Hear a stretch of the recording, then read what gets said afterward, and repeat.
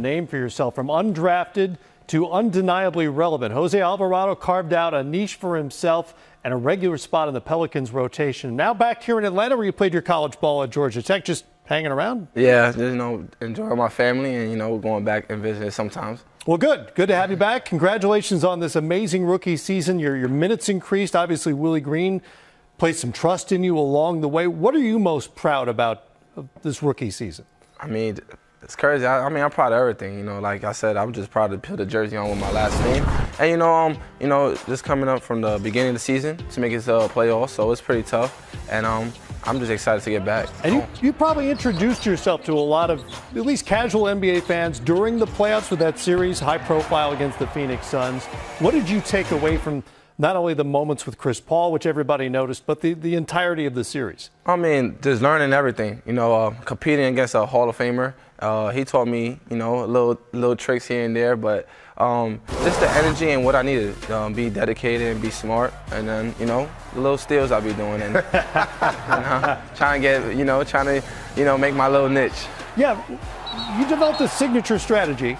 I can't remember, Sam, maybe you can remember. I don't remember anybody doing this before. Where you hide on the baseline and nobody notices you. There are a million people out there. And then you kind of sneak up behind a ball handler and swipe for. How many guys did you get this year doing this?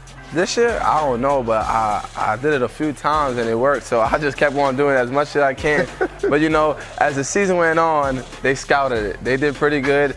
And, I tried to get, LeBron and LA, the Lakers.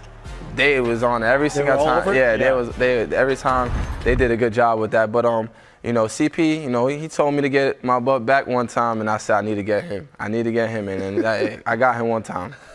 Young fella, I want to ask you this: being an undrafted free agent, you got to come into the league and dig out a niche for yourself, carve out that niche. You found it on defense.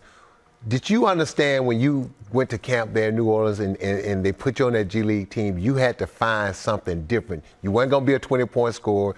You weren't going to be a guy to get the minutes to get 10, 12 assists a game.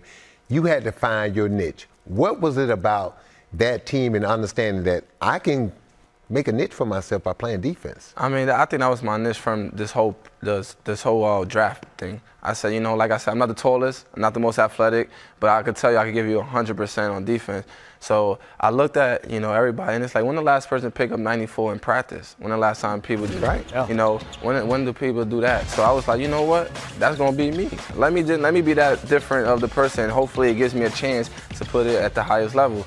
And, that Coach Willie and the staff did it. They gave me a trust, and they let me do it. And I'm going to stick on that. Well, and Willie Green and the staff gravitated toward defense as the season went on. Herbert Jones started to play a little more. He got into the starting lineup. Yeah. When did you realize that this was going to work out for you and that you really had found a place?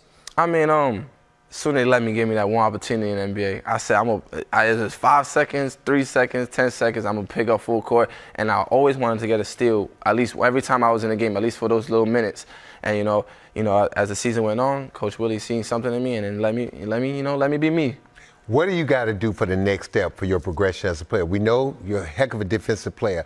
What do you need to add to your game now to solidify yourself as being in that rotation? Just be me, continue being me, but obviously get better with my jump shot, be consistent with that, and read the game. But like this whole process of the NBA, playing against CP, showing me all the things, it showed me what I need to learn just reading as a point guard, and defensively, get stronger, take care of my body as much as weight room. Yeah, take care of my body as much as I can.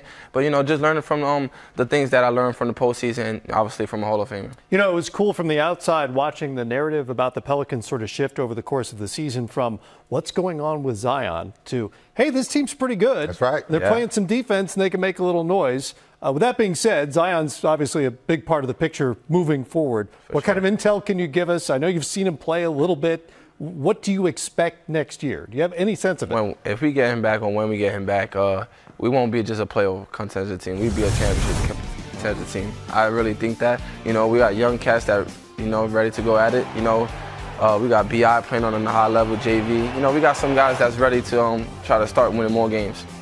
Young fella, I will tell you this, that little trick you got in the corner, man, back in the day, we would have been headhunting for you. We would have had to put some of the legal screens. And what we used to do, little guards like you, we would just hit them with their knee right there in the thigh, just to slow them down, not make them want to pick up so much. The retaliation would have been different. Oh, it would have been. I mean, but I would have been ready for it. I'm ready for it. For respect, though. Yeah, and that's honestly all respect. And then, you know, like I said, I would have got hit, and I would have came back to you. I said, you do it again, I got something for you. I got something back for you, you know. I know you would. I know you would. Congratulations. It's a great story. Congratulations on the 4-year contract you earned at the end of the season.